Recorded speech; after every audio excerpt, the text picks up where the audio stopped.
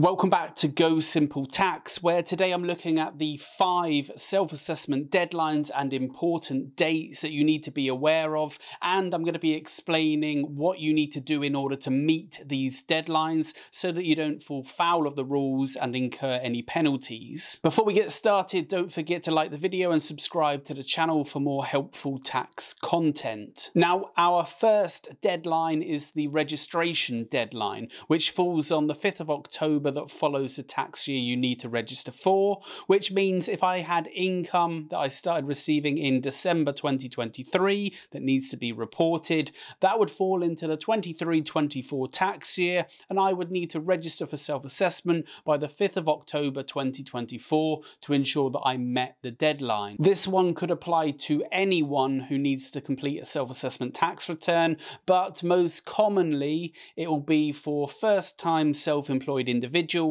and previously self-employed individuals, which is where you've closed down or paused your self-employment for a period of time but have now started trading again. If you are first-time self-employed and have never completed a self-assessment tax return, you're going to need to register for self-assessment online, wait for your 10-digit UTR number to arrive in the post, and then use that UTR number to set up your account for self-assessment's online service. For those who have already been registered for self-employment in the past and are now re-registering, you'll need to complete Form CWF1 to reactivate your account. And finally, for everyone else, which covers anyone who has income that needs reporting that isn't from self-employment, you'll need to complete Form SA1. This covers reasons for registration, including income from employment, income from pensions, interest from savings, rental income, employment benefits, and income from a trust. The second important date to be aware of is the 6th of April, which marks the first day of the new tax year,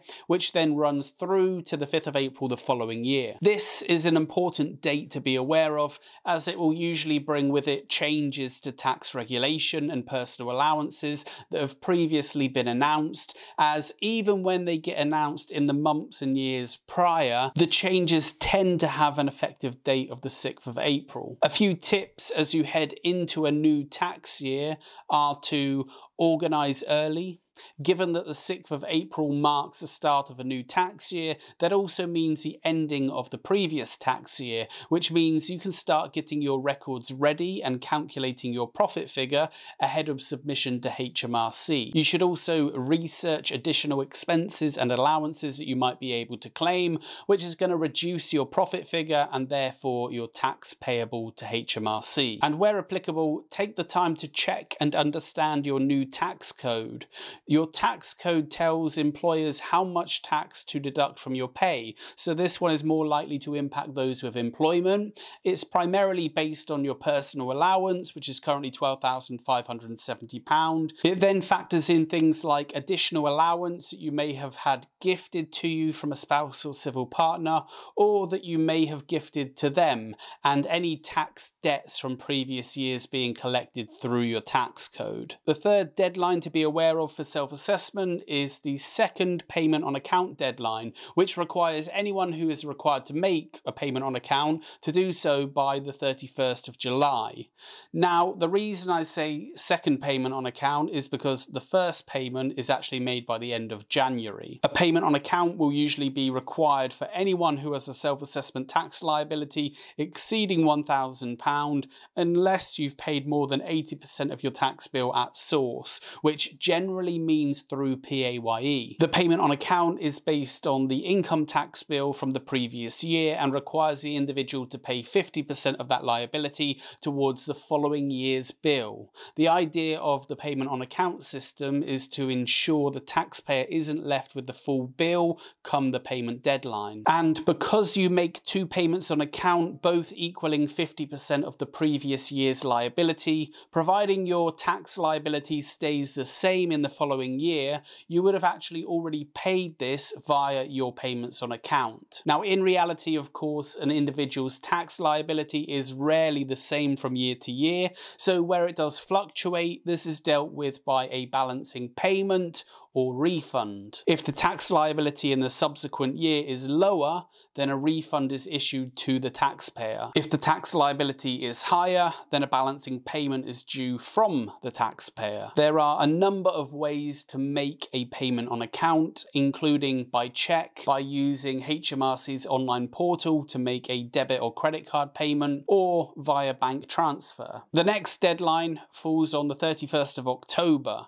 This is the filing deadline for paper returns. Filing online is of course the most common method, but in 2024 over 335,000 returns were submitted in paper form. A lot of the time this is because the individual isn't able to meet the requirements to open an online account, which tends to be caused by a lack of acceptable photo ID. It's worth noting that this deadline is earlier than that for online submissions, so if you are able to register for an online account, then you could technically miss the paper deadline and still submit your return online before the online submission deadline to avoid a penalty. This method of submission is set to be phased out over time. The fifth and final date to be aware of is actually a double deadline.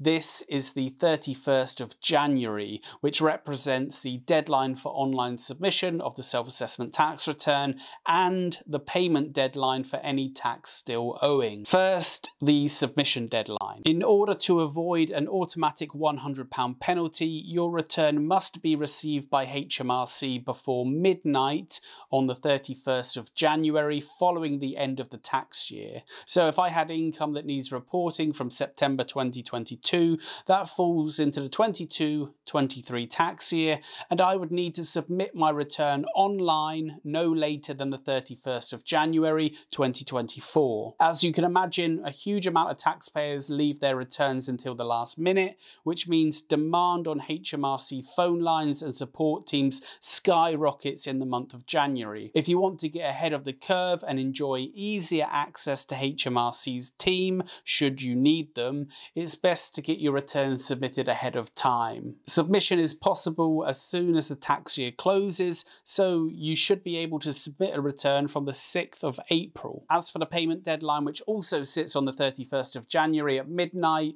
you will need to pay any tax liability from the previous tax year, less any payments on account that you've made towards it. This is known as a balancing payment, which I briefly mentioned earlier. Just remember, you may also need to make your first payment on account towards the following year's liability by the 31st of January as well. Now, in relation to all of these deadlines, failure to meet them will often result in penalties being issued. HMRC will only waive penalties in rare situations where you can provide them with a reasonable excuse. Reasonable excuses might include the death of a close family member shortly before a deadline, an unexpected hospital stay that prevented you from dealing with your tax affairs, your computer or software failing whilst you were preparing your online return, or a fire or flood that prevented you from completing your tax return, amongst a few others. As you can see, these excuses are unlikely to apply in most situations,